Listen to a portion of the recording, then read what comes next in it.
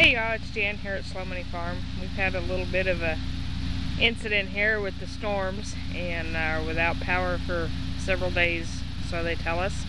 And so in the meantime, we've had to deal with what a lot of people do in such situations is keeping food on the table and using what you've got stored up before it goes bad.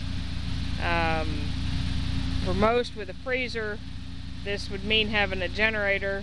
The noise behind us is not ours, but belongs to the telephone utility company.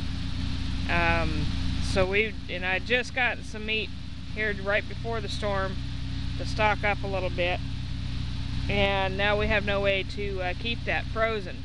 So before it goes bad, we're using up with the same stove that we cook on inside, cast iron pan, and just adapted a grill here, cooking with wood heat. And it's not exactly gourmet dining, but when you're hungry and it's the only option, then it tastes pretty good. This here is basically just a packet of chili mix with a little water and some butterflied boneless chicken.